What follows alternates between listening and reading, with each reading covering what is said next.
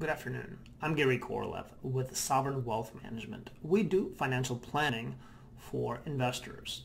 And sometimes we come across people who are interested in doing the planning on their own. They want to answer some basic questions but can't find the tool online that is going to do the job for them.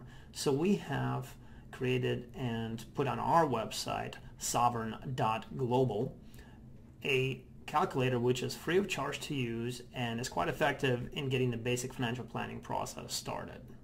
So let's take a look at it. The way you get to the calculators, type in sovereign.global, which is our website. Click on Create Your Financial Plan. You start with your age. Let's say it's 65. Or let's stay younger, let's say 45. And let's say your income for your family is $120,000, or for yourself. Let's say you're planning for retirement. Click on retirement. You want to retire, let's call it at 67. People are retiring later nowadays. And you want to live on, let's call it 85% of your current income at that point. Now this software is going to take into account an estimate of your Social Security benefits when you retire. How much have you saved? So let's say your combined retirement accounts and investment accounts and savings accounts are a total of $300,000. And let's say you are saving about $600 per month. Okay, so we're going to calculate, and the software is going to take into account your monthly savings, how much you've saved so far,